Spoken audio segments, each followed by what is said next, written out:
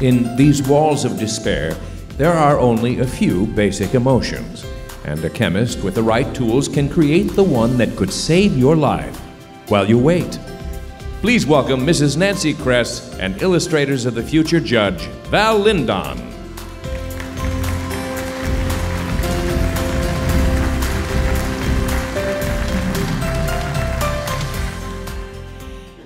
Anaea, author of These Walls of Despair, was raised in Wisconsin, where she sells real estate. When she isn't advising clients on how well a potential home could be defended during the zombie apocalypse, she can be found running the Strange Horizons podcast or writing reviews for Publishers Weekly. Her short fiction has appeared in such places as Lightspeed, Apex, Daily Science Fiction, and Waylines. Her long fiction is currently looking for a home. Please congratulate author Anaea.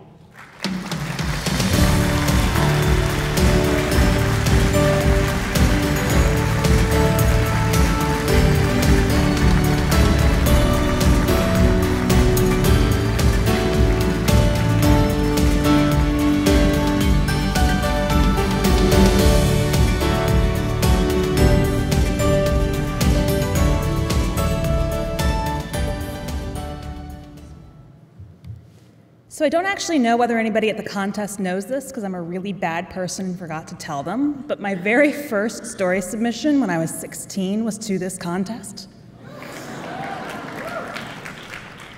I'd done my million words. I'd been writing for 12 years. I clearly had this figured out. I was going to submit to them. I'd be the youngest winner ever. Nobody would deny my brilliance. I'm 28 now.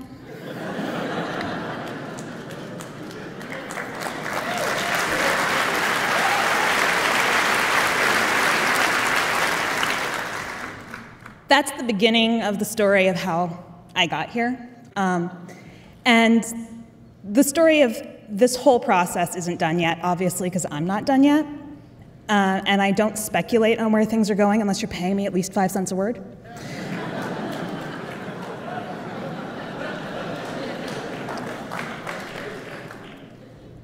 But what I do know is that this particular chapter has been formed very strongly by not just this week, but all of the things that led up to it.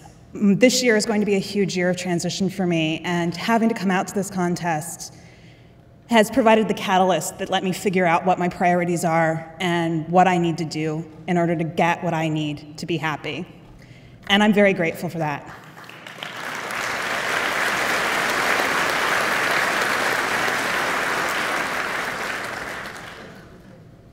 I didn't submit to this contest again after the incident when I was 16 where they failed to see my brilliance for a very long time. I learned a lot in the meantime. One of the things I learned, though, was as I talked to other writers, how important this contest is to them. There are people who dream of winning this contest. They write 4 stories a year, they submit every quarter, and they wouldn't write at all if they didn't have this as a thing to aim for. And it's watching those stories that really drives home to me what a very big deal this is and leads to how very honored I feel to have achieved something that so many people want so much.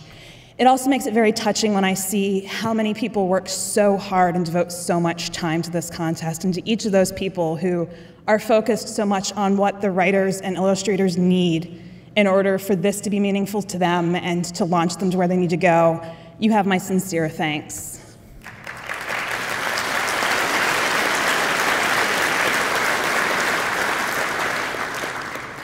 To my sister back in Richmond, where all of my family is, who went to bed about 2 hours ago and isn't watching.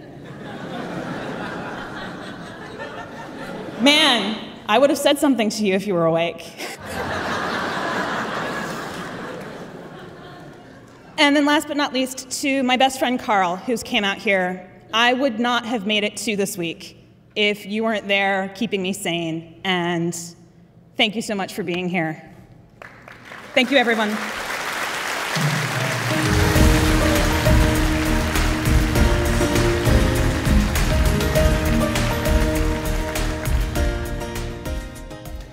Good evening. This is amazing. Bernardo Mota. Bernardo Mota, illustrator for These Walls of Despair, was born in Portugal. His short comic won the second place in a contest for his age range, and he was formally honored as a young talent by his hometown the next year. He is now in his last year of high school and is very excited about what the future holds for him. Please congratulate this epicyclic artist, Bernardo Mota.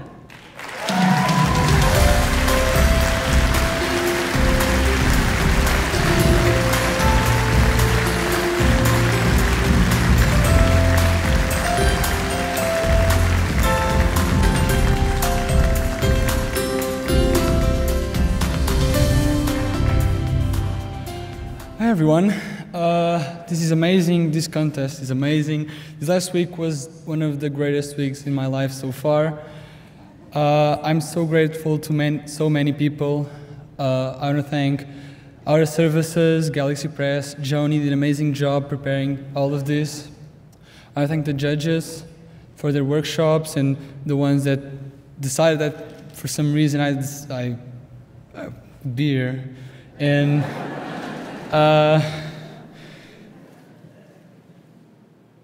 The present winners, the last winners, like the past winners, they were so inspiring, motivational, and all my friends, my family, they're being so supportive. I also like to thank the online art community, you guys know who you are, and Rhiannon Taylor for telling me about the contest. Thank you.